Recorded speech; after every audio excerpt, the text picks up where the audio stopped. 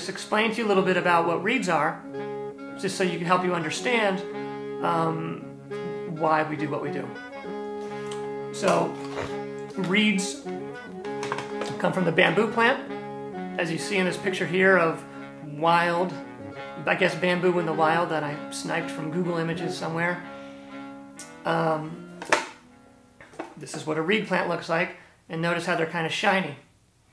Now that's the bark of the plant. Take a look at your reed and notice that it has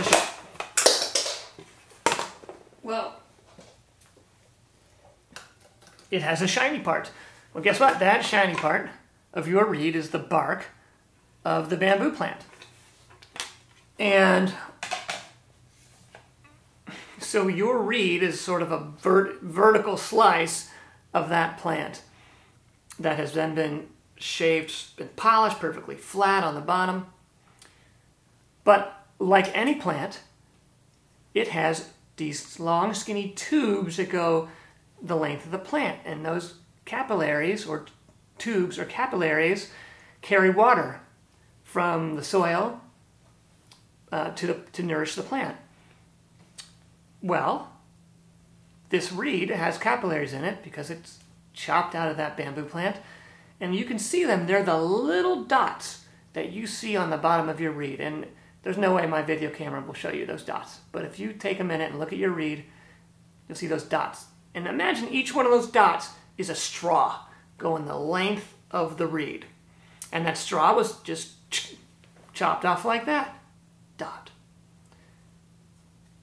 You have these longer lines here on the cut surface of the reed. Those are also those straws, or those capillary tubes, except they're long lines because your straws have now been cut at a really harsh angle like that, instead of just sliced off square. So what we aim to do is try to seal those capillaries off a bit, so that way water doesn't go in and out of the reed so quickly. It will still go in and out of the reed. When you soak it, water will go in. When you leave it in your reed case to dry overnight, water will leave. But if we can slow the rate of that water in and out, then the reed will not warp so much. Wood or bamboo warps when water goes in and out, especially at a high rate.